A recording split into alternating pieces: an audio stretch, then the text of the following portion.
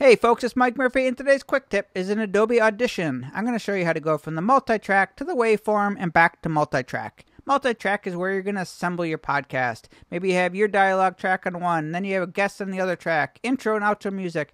This is all assembled in the multitrack. Sometimes though you need to edit a track. Maybe you found a mistake in one of the dialogue tracks. To do that, you jump into the waveform, you make the fix, and you come back into multitrack. Really easy to do. All you need to do is simply double click on the top of the layer here. So you can see here, right here where the header layer is, just double click that. It'll jump you into the waveform. You can make your changes, do whatever you need to do.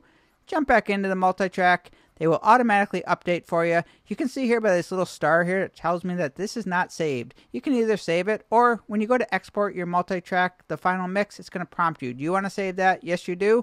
Everything will update in the waveform, and you're good to go. Just double click on it, brings you into the waveform, do whatever you need to do, and come back. That is your quick tip. Cheers.